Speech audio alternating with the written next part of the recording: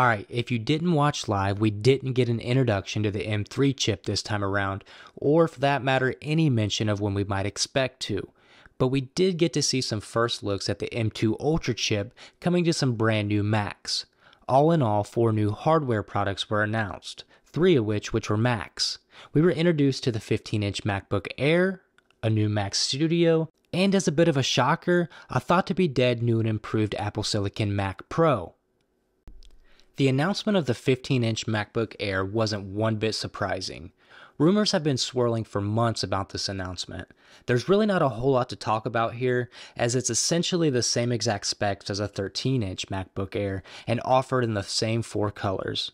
Interesting enough though, there was some movements on the price of the MacBook Airs.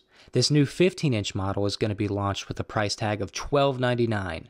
The 13-inch version gets dropped down to $1099, while the M1 MacBook Air stays in the lineup at $999, which is a crazy amount of performance for under $1,000.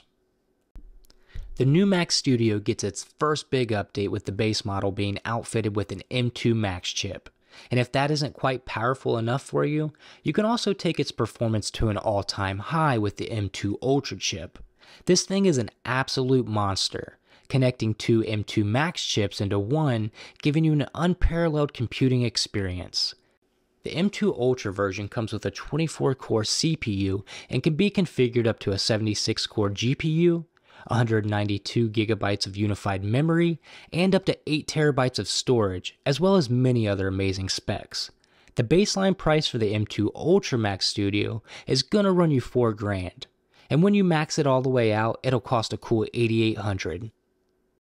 And sitting just above that is the new Mac Pro.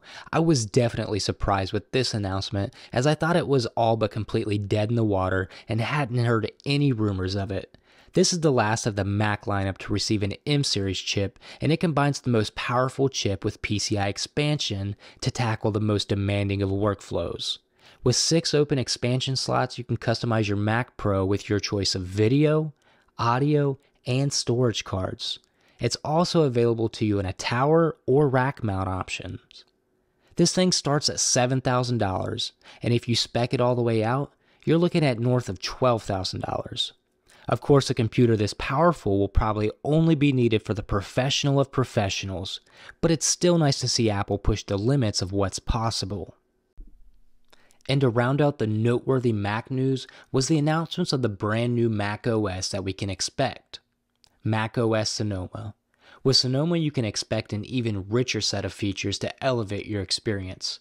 This year we'll get brand new flyover screensavers of cityscapes and wine vineyards, similar to that of tvOS. Widgets are also coming to macOS in a bigger way than what we already have. Now widgets are no longer limited to your notification center. You can now drag and drop them right onto your desktop, making all your important information more obtainable. Now, of course, no new iPhones were announced at WWDC. That'll come later this year.